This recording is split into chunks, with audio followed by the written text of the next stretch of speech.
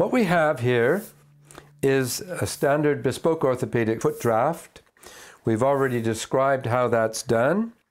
It's made out of a tracing of the foot with the pen vertical, a 45-degree tracing of the arch, 6 girths, and 2 length measures. And you remember we said this is all you need to make a last, to fit the foot that was being measured here, whether it's got a high heel, a low heel, whether it's for a boot or for a sandal. Here we have the last that was made from this draft.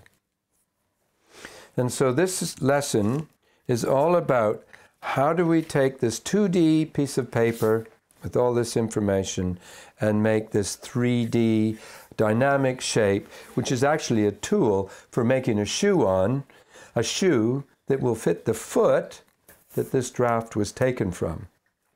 So the best place to start for many people is to find a stock last. So a stock last is something you can buy from a specialist provider, and you buy one that's slightly bigger but is generally the right shape. So we've calculated from this draft that this last will be 7 1/4 English sizes. So here is a draft that is 8 English sizes, so it's just a slight bit too long. What we can do now is, because it's slightly big, reduce it. There are ways of building the last and making it bigger, but generally we want to reduce wood so that we end up with wood. What we do in this workshop is we always carve the equivalent of a stock last from a huge piece of wood. This is one we're working at the moment. It's a size 15 foot. And not only is it a size 15, but it has a very, very straight inner border. And so it would be very difficult to go out and buy a stock last 15 with a straight inner border, with that width and look how narrow it is at the back. So what we've done is on the bandsaw, we've carved the equivalent of a size 15 stock last. At the moment it's about size 16, and we're going to reduce it. But when we get to this stage, we're going to do exactly the same things as if we had this stock last. In fact, we've created a stock last. So once you got to this stage, everything is the same as we're about to describe. So when you start, you would think that you'd put the back of the last in there and then you'd carve the joint. Well, what we see is now, because it's a size 8, that the joint is too far back. But that's not the reason we're starting at the joint and working back. We start with the joint and work back because the foot will always gravitate to that joint. I'm going to demonstrate how that works. Okay, so here's the last that actually is made to that draft. And I've made a shell around it out of thermoplastic material. And so the shell is a model, a negative model of that last. Now, look what happens when I put the foot into the shoe that was designed to fit it. Look how the joint will move forward. See the ramp? There's the heel, see the ramp, it goes downhill, and then the joint of the shoe corresponds to the joint of the last, is the lowest point, that's the tread there. Then the ball of the model, and that therefore the ball of the foot, will go down until it nestles into that tread, into that low point. And it will do anything to get down there, even if it has a gap there. So you'll find that if you've got the joint in the wrong place of the shoe, the foot will go down and there'll be a gap here and there'll be crushing of the toes. The only defining thing is that the joint of the foot will automatically find the corresponding part of the shoe.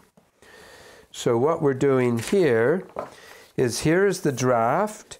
we put the tape on exactly across the center of that joint so we know where it is, and so we put the last and the joint of the last exactly where the tape said the joint of the foot was.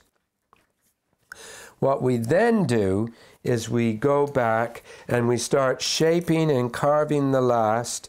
We can do it by hand with sandpaper, with sanding wheels like these machines. It's very quick in modern times. Used to be done all by hand. But we do it so that when, you remember that the draft is half a pen width wider than the foot.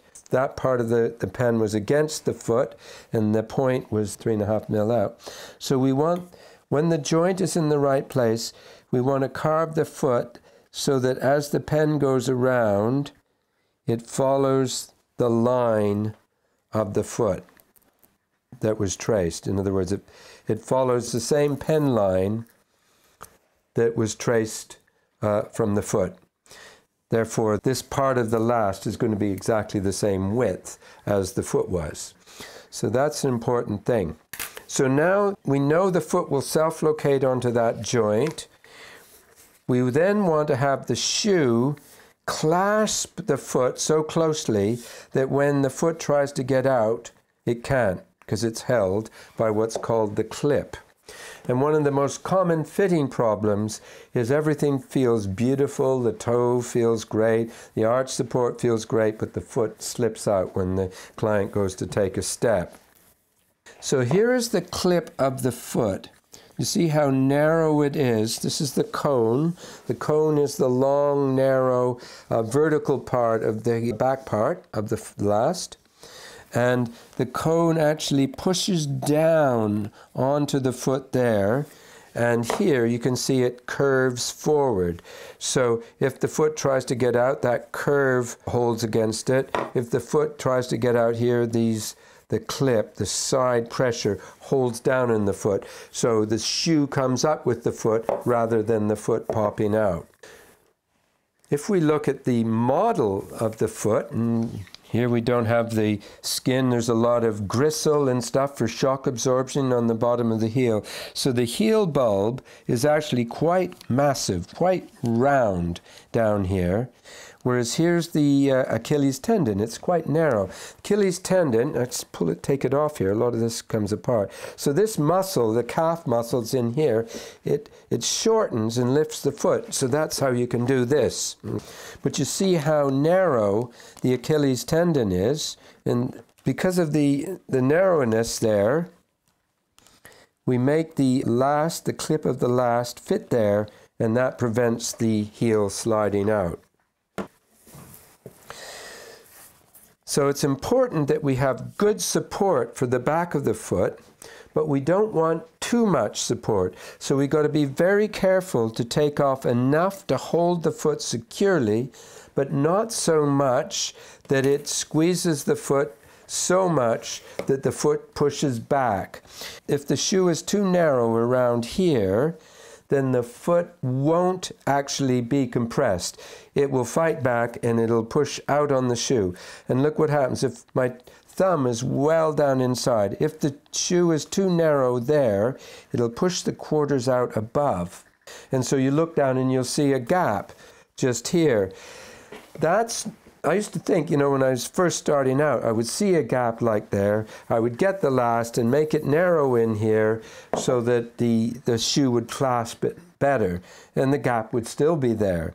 And the reason the gap would still be there is it was actually the right shape here, but the shoe was too narrow here, so the wider foot was pushing it out from underneath. So what we would do is we'd add some material on here and on here underneath, so the foot could just relax, fit perfectly, and then the clip and the quarter line of the shoe would lie in nice and close to the foot and hold it on.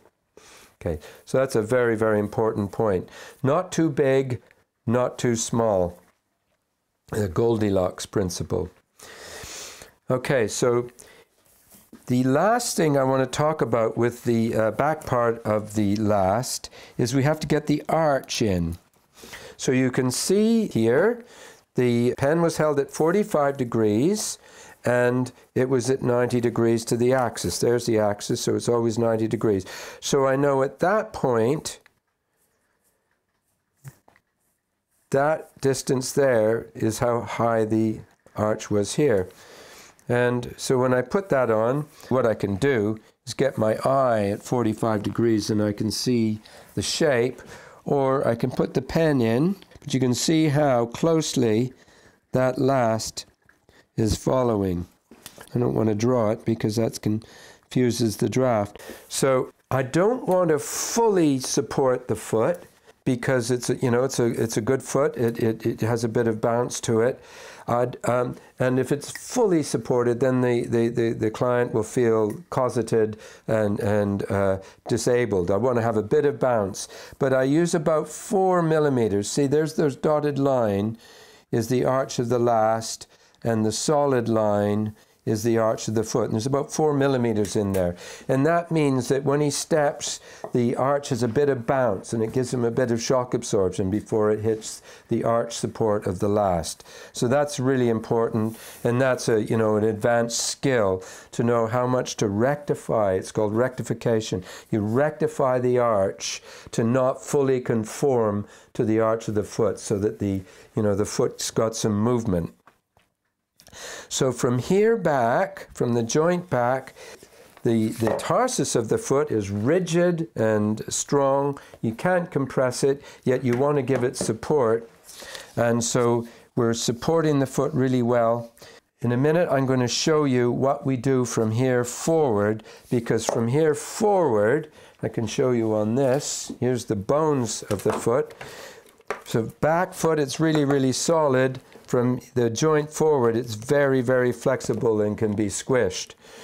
The way shop shoes work is they give you more room than you need here and less room than you need here. So the toes get squished. That holds the foot into the heel. But meanwhile, you get a lot of bunions and hammer toes and a lot of damage to the toes. But it is a method of getting, say, a size 8 shoe to fit 60-70% of people with a size 8 foot. But what we're going to do is hold the foot firmly here and give room for all these toes so they don't end up looking like this model.